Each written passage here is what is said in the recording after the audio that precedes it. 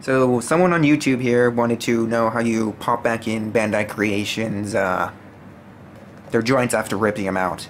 So I don't know what figure you have, and on some figures it's a lot harder than others. In some figures you just it's a hassle. But so I don't know how this is recording here. So either way, this is the Anguirus. So you know there's that little hole right there, and you see the little grooves.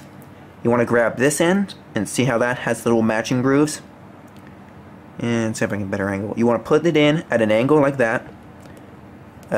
Note how not all of it is in.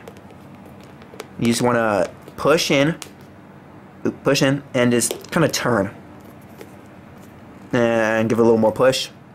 And, you know, since it's soft vinyl, you can just sort of pull on it. There you go. So there's one. We want to try off the leg.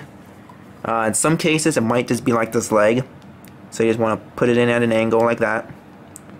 So just force it in there and push. And there you go.